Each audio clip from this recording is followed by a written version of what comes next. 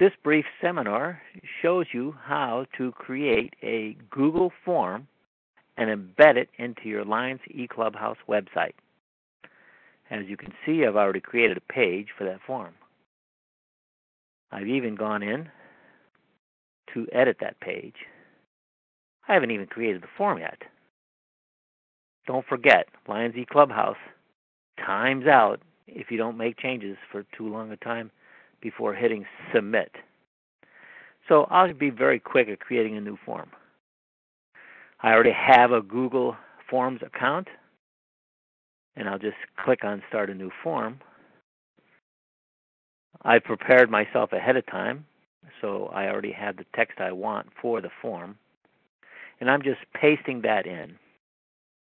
I'm just going to make a simple form that asks for the name, the email address, and a question that someone would want to ask your Lions Club.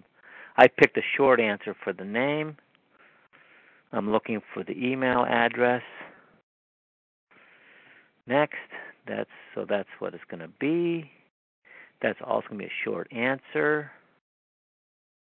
Okay, and then I'll add another plus sign, and the thing will ask, what is the question? Very simple. And this will be a paragraph answer, so it'll be a little bit longer. Okay, now this will be, that'll be fine. So that's basically the simple thing. Responses will go to a database, awaiting responses. Many of the settings are just fine. I'm going to go over to this section. I'm going to create a simple confirmation page. None of these other questions settings are required for this type of question. I'm just going to say thank you for contacting us. So it's very, very simple. So the form is now created. If I go to the response section,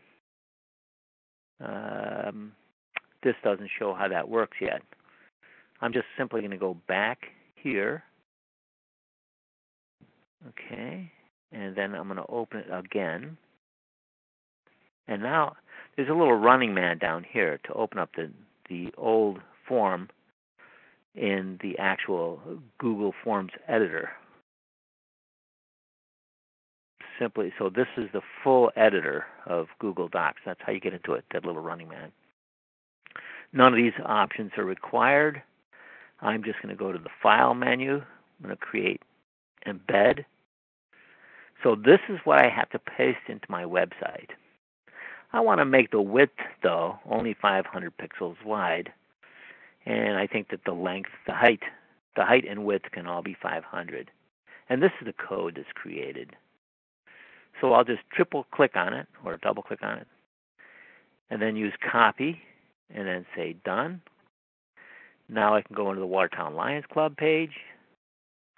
I'm going to go in the source section, right click, paste. That's the code I need, and you can see the 500 is right there. I'm going to go preview, and then publish. Now when I go to the Watertown Lions Club page, I'm going to hit refresh. Here's the contact form. I'm going to just say, I'm going to send in a question.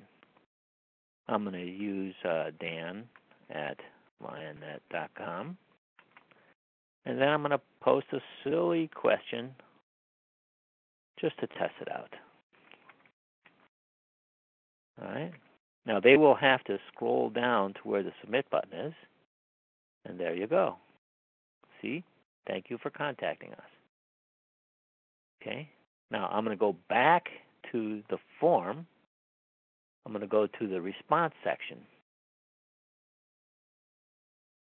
Okay. View responses. And there it is. See, I have the answer already in Google Docs. I did not set this up to send me an email or anything of that nature. I just wanted it very simple.